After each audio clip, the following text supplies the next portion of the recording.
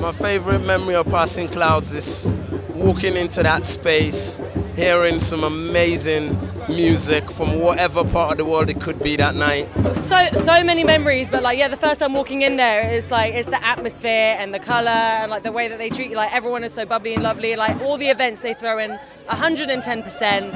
I can't remember anything.